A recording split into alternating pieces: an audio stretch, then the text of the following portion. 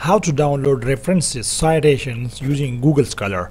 So important thing is, for example, I want to take the reference of this paper.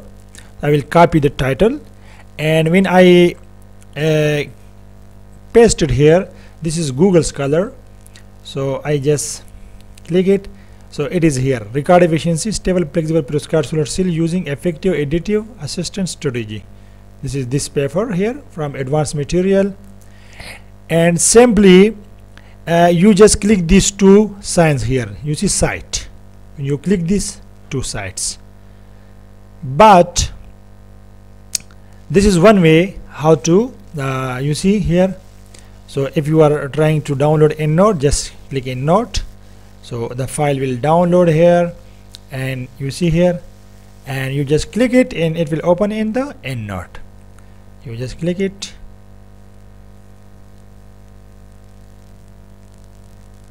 so it will open here.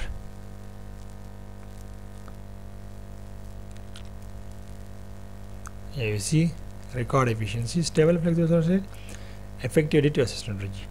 This is one way. You just open, simply you just open the Google Scholar and paste it here. Very simple. This is we are studying articles. But I will tell you one thing more, that is there is another very interesting thing that is called Google Scholar button.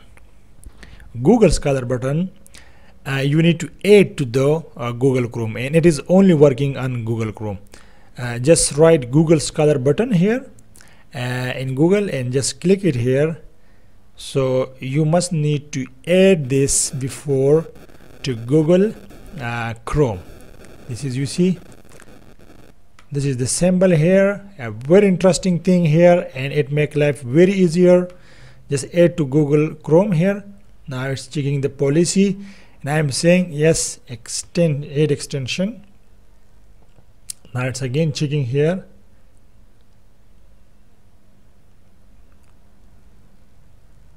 I say turn on. So it's already done now here. It is already added, and look this symbol here. So the symbol is already added. So just previously just copy title and go there and just, you see here, it is very easy and very interesting here. Just this is the citation. You see their symbol is here already. Now they asking you that you are the want this and EndNote or this. Very simple. You just click on EndNote, so it will download your file here. You see, very nice and very interesting Google Scholar button here. You just need to go to Google and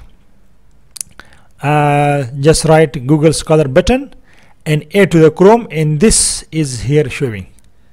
Yes, take the title of the paper and put it here.